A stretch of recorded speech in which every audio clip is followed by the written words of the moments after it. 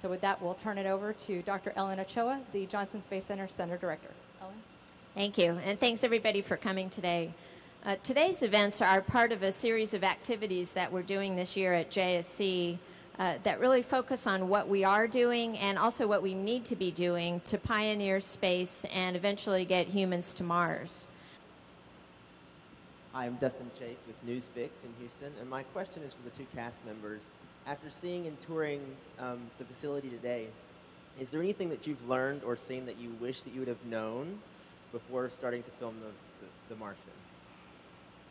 I mean, I think everything. I think that that information that we've learned today is all very powerful. There isn't anything that I'm like, oh no, I completely ruined that part of the movie because I didn't learn. But I think that I would have much preferred to have done this beforehand and had, I don't know, sort of the sense of community camaraderie and how much less isolated all of the individual arms of NASA are. So everything. My name's John Ferguson. I'm with the Galveston County Daily News. This is for the NASA folks. I was wondering how you all feel a movie like this or movies like Gravity and Interstellar that came out recently, how does that advance the mission of NASA in any way, if it does at all? Well, for me, I think it helps the public feel the excitement that we feel. I mean, for 2 hours, they sit in a movie theater and they see the excitement of spaceflight. But this is something we get to live. And it's something that we're building right now for a vehicle in Orion here. It's going to, in 3 years, going to go most likely farther than any human-rated spacecraft has gone in history. And yeah, the launch is 3 years from now, but right now we're working on it. There's people that are building it in Michoud, and there's people that are working on how we fly it, how we man it, the things we do when we're there. And it's an ongoing process that we are really excited about. So we love these movies that let people take a little peek of what we get to experience. You know, I was reading some comments by the screenwriter, Drew Goddard, who said, you know, basically the book and the screenplay is a love letter to science. And, you know, I think for those of us that do science and engineering, it's just really interesting and fun to be able to see a storyline that portrays the things that you can accomplish when you have a science and engineering background. And I don't know if, Camille, you want to make a couple comments about some of the science that we're doing today on ISS, which, you know, it's just amazing the range of things that we're doing there. Yeah, so the ISS, what I love about something like this is that it provides us the opportunity to share with the general public and with the media all the amazing things that we are doing, and especially on the International Space Station that is a science lab in space, a test bed to allow us to do groundbreaking research and advancements in technology demonstration. It really, really helps us to share with the public all the benefits that we're doing with the research. Hi, Robert Perlman with Space.com and CollectSpace.com for Sebastian. I wonder what you think a picture like The Martian does for audiences, and particularly kids, in getting them interested in astronauts as real-life superheroes and scientists as heroes as well. Well, I certainly hope it inspires them to take an interest in science and in space travel and in becoming an astronaut. I mean, I just know, relating from my past, when I saw Apollo 13, which I think I saw in the theaters 3 times, it was huge for me. It really had an impact, and you know, it made me excited to go to science class, and we were building rockets, and you know, so in the same scenario, I hope that hopefully The Martian can do that for kids now, because it's very much very real in our lifetime right now, what it deals with. Eric Berger with Houston Chronicle. Question for Ellen or Rex. You know, if people are going to see this movie, they're going to be, wow, I want to go to Mars, right? And it's going to be awesome. But maybe talk about, we're kind of at the beginning of that journey, and we're not there where the movie is. Yeah, so it really highlights a lot of things that we work on, both here at JSC and, of course, at other NASA centers as well. And you mentioned some of the big ones. You know, the entry, descent, and landing for landing crew on Mars, or landing anything really heavy.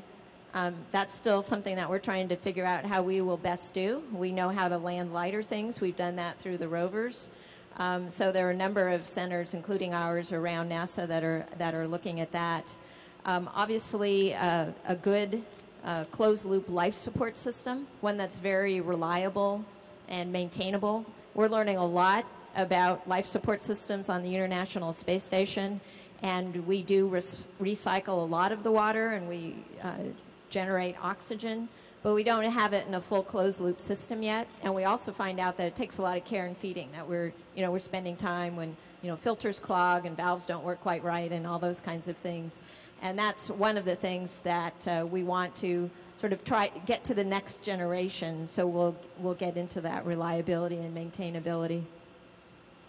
Yeah, so like Ellen was saying, we need systems that can work independent of the ability to resupply it, because we need to be able to operate this in a space station-like environment for years on end, where we don't have the capability of sending up a spare part. So we're going to continue to work on the space station and learn how you do that. How do you have those life support systems that can do that?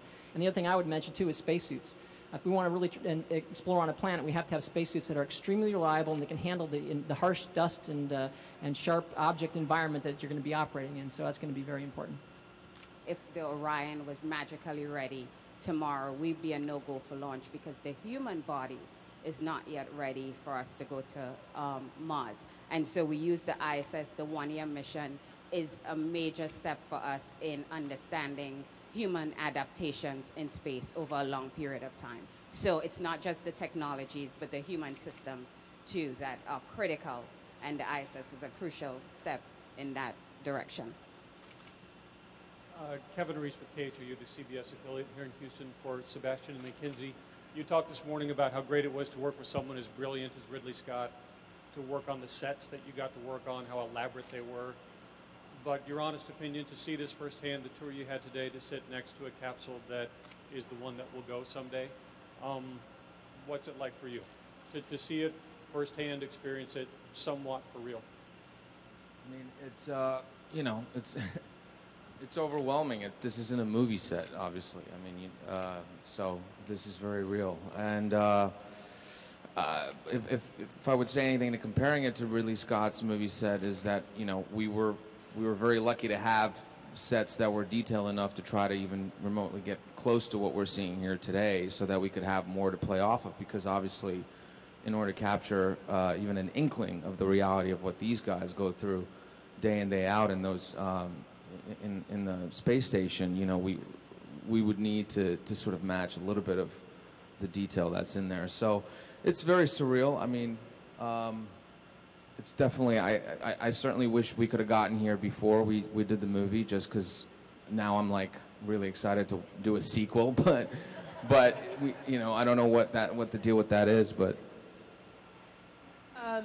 I think the biggest shift is you walk onto a set that has that level of artistry. You appreciate the work of the artist who created it, and somebody who has that attention to detail. But being here all day, you're like, but then it goes into space. Like, it's really hard to get over that leap between something that's beautifully designed as a replica and somebody who you're talking to, and you're like, oh, but you've actually seen Earth from outer space. So nothing really compares to the real thing, even if it's the most beautiful replica on the planet. My question is for any and all of you on the panel. So when does the first family get to go to Mars? Well, we don't know when exactly that's going to be. Part of my reason for really focusing on Mars this week, we have some other activities later in this week, and we had a week earlier this year in April, was to really tell my folks here at Johnson Space Center, look, we've got to push this every single day that we're here. We've got to push toward human exploration. Think about what you do in your job every single day. Is there a way I can do it better? Is there a way I can do it more efficiently?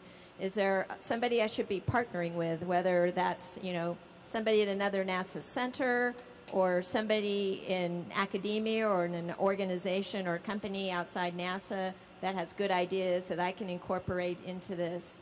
So it's really about saying we have to push every single day, because we want that day to come. And we want to make it come. That's why we're all here. That's our mission in life, and so this is just a way to help make that more real and get everybody thinking about that. We could do a couple different combinations. Round two. really appreciate the outfits now.